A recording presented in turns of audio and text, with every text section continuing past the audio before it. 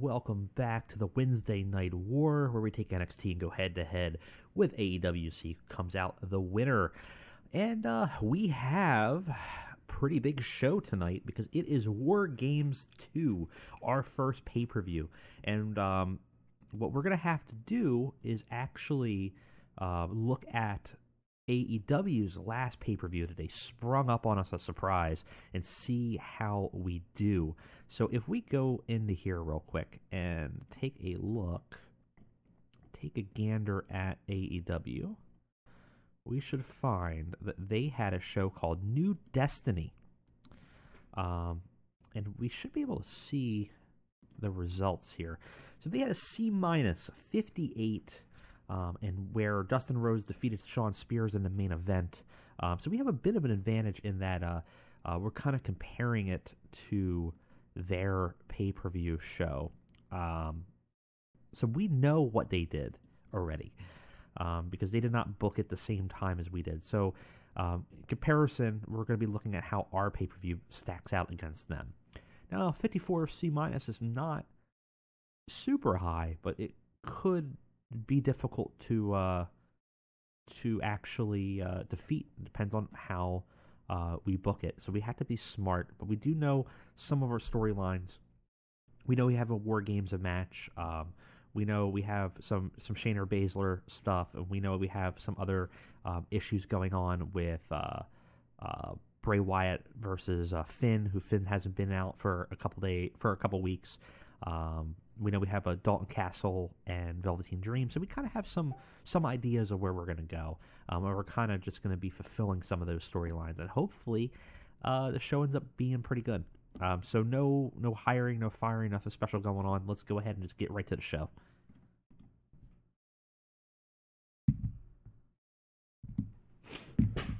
Thankfully, no backstage issues whatsoever, which is always good for us. Marty Scurll is in the bank, but we're waiting for his contract to expire, and we do have Sasha out here. So we're just waiting on a couple people. Waiting on Marty, we're waiting on Tomasa, and hopefully we can get some of them in. Now, I mean, it doesn't really matter for us here that much. I'll just pick something random here.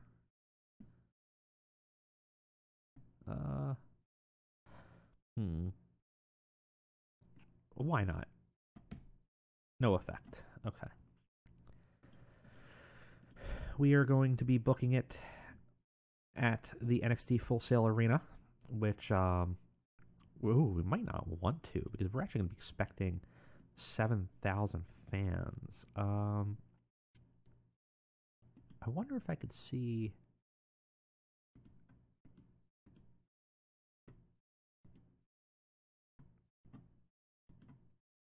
where Survivor Series is. Because that's going to be at the same night or the week before. That's fine. So we'll just we'll pick something that'll fit. Let's pick best venue. Funding Center, 8,000. Yeah, that looks good to me. It's in Lakeland, Florida. Should be okay. And we are going to be broadcasting.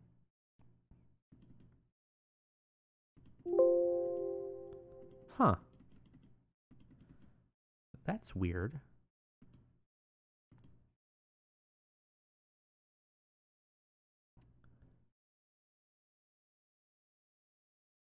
Uh-oh.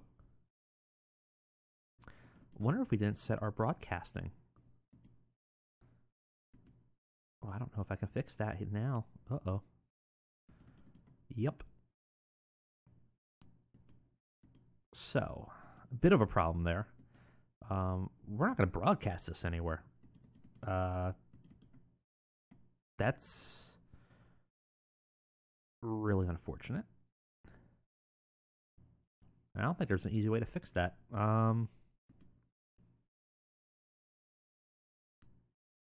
So I don't think I can set anything. I guess we don't have it set for broadcasting events, just a TV show. Something I kind of overlooked there. All right, so we're going to run it like normal. not a big deal. We just won't use our... obviously, we won't have a view count, so we're just going to have to look at the quality of the show, I suppose. I will have to definitely make sure to fix that before our next takeover. That's a real bummer. Oversight on my part, I can't really fix, but no big deal. We'll press on without it. All right, let's go ahead and book Wargames.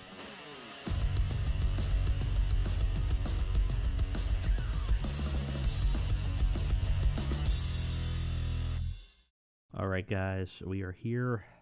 162 minutes, a little bit lighter than our maximum allotment, but I think we have a pretty good show. So let's go ahead and take a look at what we got. Could have done some pre-show stuff, but I think I don't want to burn the crowd out. So we started off with a three-way for the North American title. Xavier Woods, having slowly been turning heel, has interjected himself into this match and is fighting against Keith Lee and Roderick Strong, which is kind of an unfair triple threat. But ultimately, Roderick Strong actually retains after defeating Keith Lee and Xavier Woods. Roderick Strong defeats Keith Lee by pinfall, makes defense number 1 of his title since the match started. Xavier, head and shoulders above everybody else, got the show off to a great start, which is what we wanted. Yeah, I mean, I can't complain about that at all. Afterwards, we have Xavier Woods mad that he has lost the match, attacks and beats up Keith Lee. Got the crowd hotter. Xavier looked great. We advanced his storyline. Not much to say other than that's fantastic.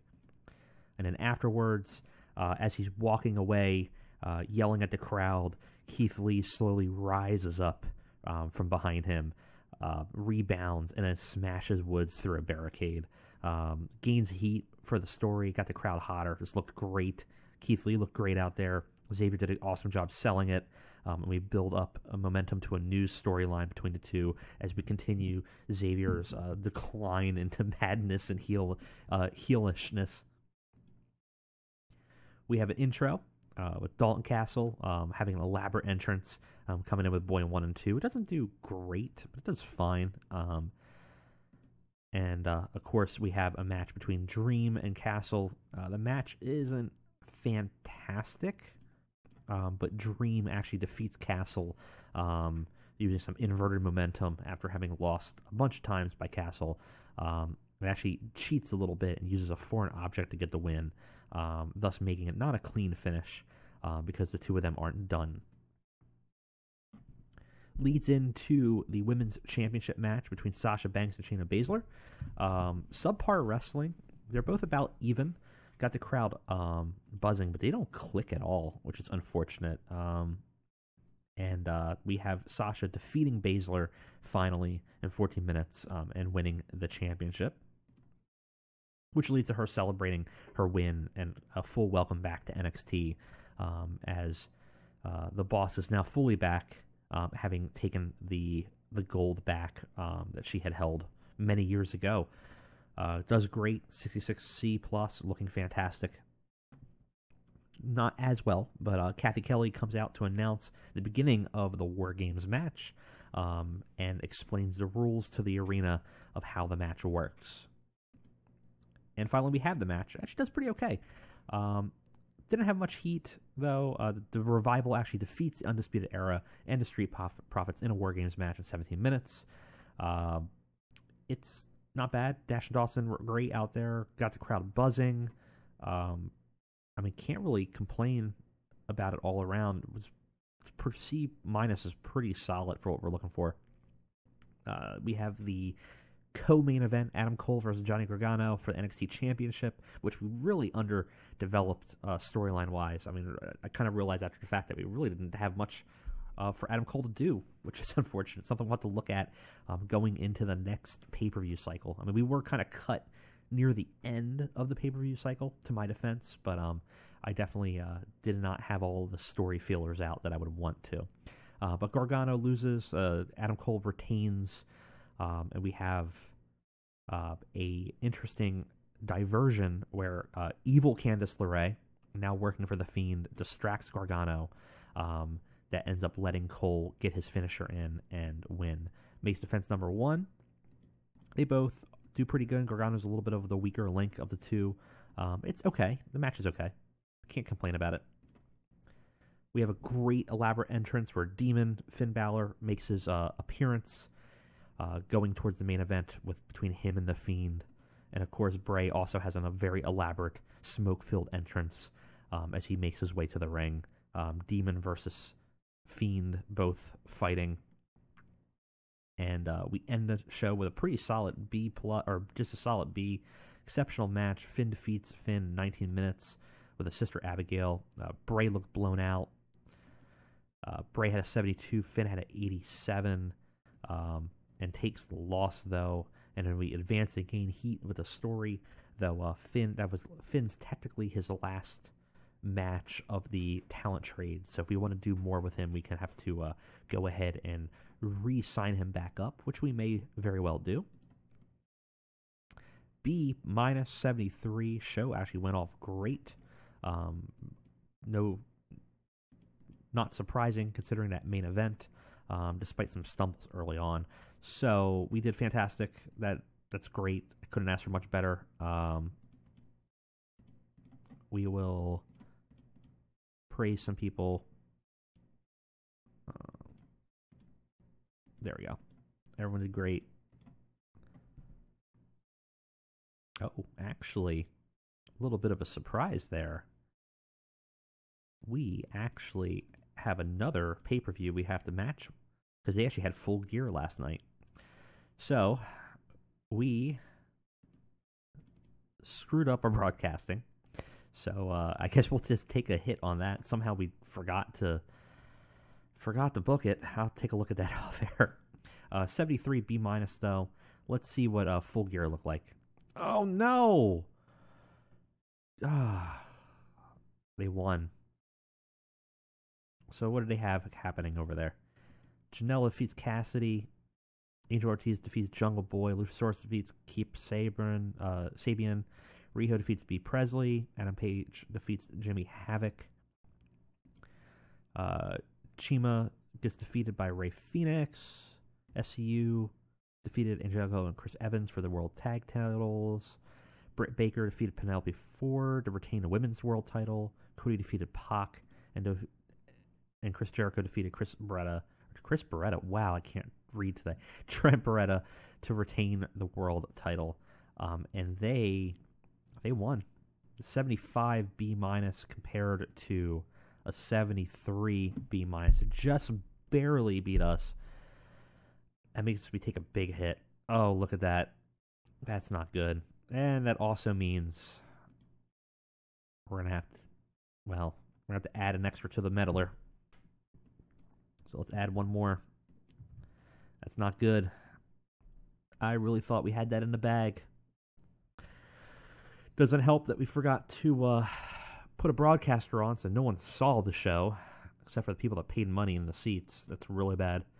All right, let's meddle. Let's see what we got.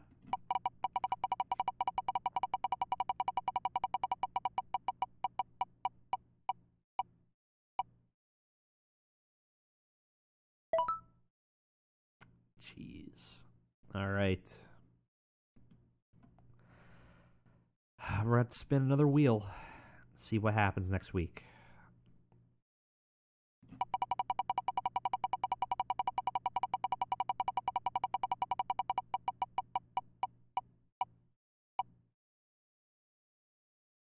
Oh, it's such good shit. According to Vince McMahon, what is our problem? It's probably your fan favorite's fault. Bury somebody. So, I have to now bury a fan favorite wrestler on NXT because it's clearly their fault that we lost last night. So, homework for you all. Pick your wrestler of choice. I will pick the one with the most upvotes, and we will bury him. Who will it be? Velveteen Dream. Maybe it's Adam Cole or Johnny Gargano. It could be anybody. Whoever gets the most upvotes, whoever wants me to suffer the most, we will pick that person. And that will be the person we bury next week and probably the following weeks. Because according to Vince McMahon, that guy just doesn't have it, and that's why we lost. But what a bummer. Because I thought that was a great show. But we have a rebound. We'll have to fix that scheduling issue, which we will. I'll do that off camera. Not a huge deal. We have NXT Live in 3 days to deal with. But that is it for me today. Thank you guys for joining me for the Wednesday Night War. I'll see you next time.